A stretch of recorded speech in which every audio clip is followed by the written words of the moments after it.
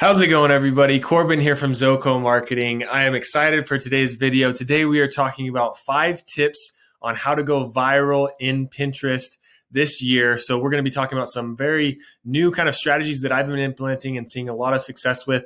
And to show you that this isn't something that I just show people or that I don't know what I'm talking about, I guess, is I wanted to go through my Pinterest account and show you a couple of the videos that I've had. So as you can see here, one of this latest one, 800,000 views. This one, 5 million views. Over here, 1 million views, 300,000 views, 2 million views, 2 million, and it goes on and on and on as we kind of scroll through here. So a lot of things that I've been trying new that I've been seeing a lot of success with, and it's helped me to grow this account. Some people may be saying, well, Corbin, it's because you have 26,000 followers. Well, I can tell you a year ago, I had exactly 0. So this was a brand new account a year ago. And of course, everybody's got to start from somewhere. And now that I do have some traction on Pinterest, I'm not going to lie, it is a little bit easier to go viral. But I do want to teach you the foundations and the steps that I started to take to start growing this audience and to start growing my Pinterest account. So let's jump right in, the reasons why you're here. And this is going to be a very actionable video. Hopefully you get a lot of value from it. And as a result, please, if you do find value in the video today, please don't forget to subscribe. It does mean the world to me, help to grow this small YouTube channel that I have today. Let's jump right in. The first tip that I have is to not ignore your analytics when you're inside of Pinterest. Now we're going to jump into analytics. I'm going to show you some actionable things that you can kind of pull from and glean from your analytics. So as we go inside of here, and of course, if you're a new account, then you just need to start posting and figure this stuff out. But you're going to want to figure out when the best time for you to post on Pinterest is, and what essentially the hour or the day may be. And there's a couple of different ways to find that. So to find the best time to post on your Pinterest account, there's not really a great way, but what I like to do is I like to come in here, last 24 hours.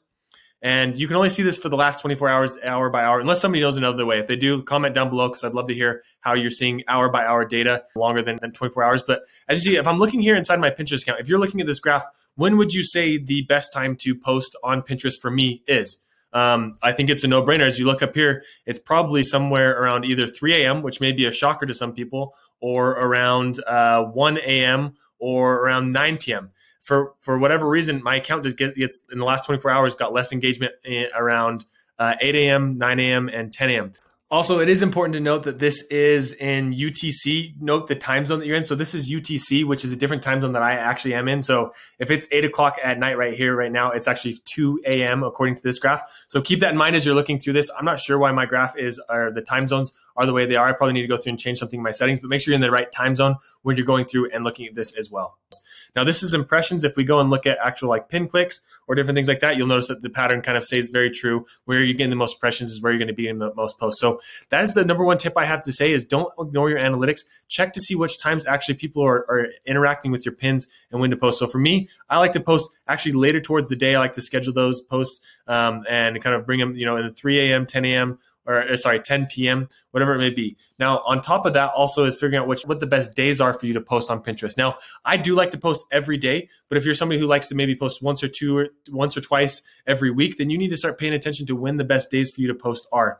Now, this is going to vary day by day, but I like to come through in here and kind of see when I have peaks in my data. And right now, this doesn't show us like a whole lot of trends, but I recommend you to come through and kind of check this out and see when the best days are for you to pin as well. So that is tip number 1. Tip number 2, now this should go without saying, but the tip number 2 is kind of a gimme. It's to create high quality images. And when you're creating those high quality images, optimize the keywords that you want people to search for. Now I have a full video on Pinterest SEO, and this video is a little bit separate from SEO, so I don't want to dive too much into it. So if you want to learn more about Pinterest SEO and how to rank your pins number 1, check out that video down below. But to summarize that is you want to have obviously high quality images or videos. And then inside of those images and videos, make sure that you're having thick, bold text, calls to action for people, and making sure that they know exactly what the pin's about and it's appealing to them. And along that same lines is you want to make sure you're posting what's called fresh pins. For those of you who haven't heard of fresh pins, it's actually very simple, or it's actually pretty simple. It's posting new content. Essentially, with Pinterest, you used to be able to go through and just take that same pin and post it, 10 times or whatever it may be, and then another month post it a couple other times as well. Pinterest is moving away from that, and now they want pins that are fresh, they're new ideas being posted. Now, in order to get around that, if you only have limited content, is I do like to take my pins and make maybe 3 or 4 variants of them, maybe changing up the text, maybe changing up the title, whatever it may be, and posting those to make quote unquote fresh pins. And it's also another way for you to figure out what works well for your audience. So I recommend going that route, making sure that you're optimizing for those fresh pins and creating different variants of your pins. That wraps up pin number 2. Like I said, if you want to learn more about Pinterest SEO, check out the link down below. Now let's go into tip number 3. Here in analytics is where you can find tip number 3. Now, this is something that a lot of people overlook, and that is make sure that you're pinning to your most popular boards first when possible. And when I say when possible, I mean is when your boards are relevant to whatever you're posting inside of there. As you can see, I like to go through and look at this very often to see which one of my boards are already getting at a good organic reach. That way, when I post my pins inside of there, it just gives them more of a chance that they're going to go viral and get more eyeballs, more interactions, and tell Pinterest, yes, I need to push this out to more people. So I come in here to my top boards and I'll go through and look. So if I have anything that's related to DIY house projects, it goes into this board first because it gets the most engagement by far. And then as you can see here with 5 million impressions, this one has 1 million impressions. And so I go through and I categorize and I find out what my pin is about, and whatever it may be, I'll go through and create a board for that and make sure that it has the highest impression rate. Obviously, if you are just getting started off, some of your boards might not have as much traction, but that's also why you check out my SEO video down below on how to build boards and grow those as well. So you start having this foundation to continue to just get momentum on your side, but make sure that when you have that momentum, you're taking advantage of it and posting in your top boards first, and then repinning that pin everywhere else as well. Now, tip number 4 might be the actually most important tip that I have for you today, and that is to take advantage of Pinterest's new features. Whenever Pinterest comes out with a new format of pins, go and take advantage of that opportunity. And let me show you what I mean. Pinterest recently came out with something called Pinterest Idea Pins. And if we go through and we look at my analytics and you see where most of my engagement and growth is coming from, we're going to come over here and we're going to go to split. Instead of doing no split, we're going to do by source. And you'll see just the power of these. Oh, sorry, not source. I want format. You'll see the power of these idea pins right now and taking advantage of them. Now, I know that these aren't currently available in every country. I know that for sure they're in the United States, Canada, and other places as well. But you'll have to go through and check for your country when they might be coming out. But once they do, take advantage of these right away. Because you can see here. So here's my normal. The purple is normal video ads, video pin. The green is standard. And then the orange is product. But as you can see up here at the top, these idea pins are absolutely crushing it right now. If you are not taking advantage of idea pins, go and do it right now. This is the number one thing I want you to take away from this video is go take advantage of idea pins, because you can see just the engagement, the pin clicks as we go through it in impressions. This is the easiest way right now to go viral inside of Pinterest. Now, I want to talk a little bit more about these idea pins and how to use them, how to actually create them, and how I get ideas for my idea pins. So let's jump into that. So we're going to come back over here to my home. And as you can see, most of these pins that are going super viral is because of these idea pins. These top ones up here, these are all of my, as you can see, your idea pins right here. These are going crazy right now. Once you kind of get one going, then the traction for the other ones, it's the same thing. Once you get one going, then it just kind of gets pushed out to more and more people. So how you create these is you just come over here to any other thing, or just like you'd create any other pin, you come over here to pin, and then you'll notice that you have create pin, create ad, or create idea pin. And this is where, of course, you're going to create those idea pins. If this isn't yet available for you, like I said, hold out just for a little bit longer. Check often to see when you get access to this. But if you have access right now, start taking advantage. You're going to come over here to create idea pin. Okay, so here we are inside of the place to create idea pins. And as you can see here, you can add up to 20 images or a video. Now, I will note that I have seen more success with these when you're using videos. Pinterest is currently trying to compete with TikTok and YouTube. So I think that they are kind of pushing the videos out more at a rapid pace. And also, if you think about it, if you're inside of Pinterest and you're scrolling on your feed and you're competing against a bunch of still images and a video, people's eyes are naturally going to gravitate towards that video. So I do think it is possible, use videos when possible, but I have also seen success with images as well. So in this example, I'm going to go through how to upload those images into an idea pin. So you're going to come up here to upload. It's just like uploading any other pin essentially. So I'm just going to go through, I'm going to grab a couple of these. This is for a board and batten wall that I just did in our bedroom. I'll have a YouTube video on that out soon, actually. So we're going to hit here. We're going to grab this guy. We're going to grab maybe this one right here, and then maybe the finished look right there. Okay, so we're going to open this up. It's going to add a couple of pins here. And as you see, it wants me to add a title. Now, I'm actually going to add one more here, and I want to have the finished look open. And if you notice, if I had this as page one, that's not going to do anything for anybody, right? That's not a visually capturing kind of image. But if I instead I take this one up here maybe, or actually I think I like this one the most as my first image. So how to create a board and batten wall. Actually, I'm going to grab a better image. Sorry, I'm being picky here, and this is just a demo. But I do want this first image to really capture people's attention. Like, okay, yeah. So I feel like this is a decent one to give them just enough, but to capture people's attention. So we're going to come here. It says to add a title, and I'm going to put how to make a board.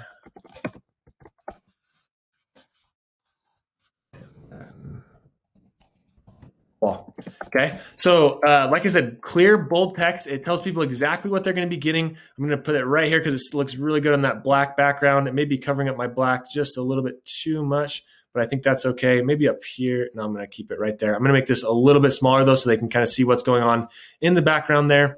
And you kind of get the idea, right? You can go through and add the steps here. So for instance, here is like the before. If I add this here, before, and I'm doing this really quick, but you'll want to do a better job. And I'm just going through the steps. So, and then here is where we'll say add boards. You know, this is where I would put add boards. And this works for every niche, by the way. This isn't just for DIY stuff. You can do this for anyone. I'm using this for the Zoco marketing Pinterest right now, and it's working really well. But anyways, you kind of get the idea. Go through and kind of lay out the steps. Once you're done there and you've adjusted these how you like, I'm going to move myself out of the way. You're going to put next.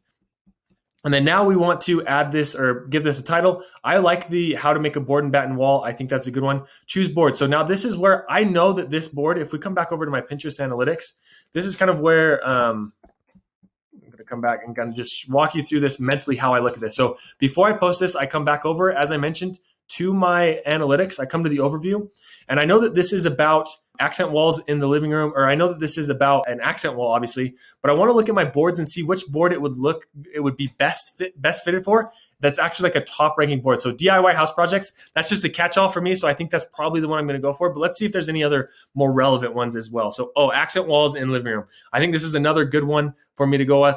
Bathroom shiplap wouldn't be good. Kitchen island ideas, no, obviously. Fireplace with TV. Bedroom accent wall. So this is one of my boards that doesn't maybe have the most amount of impressions, but it's definitely a good one. But I do, because it is relevant for DIY house project, I'm going to post it in here first. Then I'm going to take that pin and I'm going to go through and repost it back into this bedroom accent wall ideas. So hopefully you're getting kind of a feel on how I go through and look at this while I'm going through, and to get the most amount of impressions possible for these pins. So we're going to go and I'm going to do the DIY house projects. Add it there. Tags. Now this is important. So these tags you want to type in. Basically, this is an opportunity for you to give the most keywords possible to Pinterest to know what it's about. So for me, I'm going to type in accent wall. That's a good one. I'm going to type in bedroom. Master bedroom design. I'm going to type in bedroom again, see what else it gives me. Bedroom, interior bedroom makeover. That's a good one.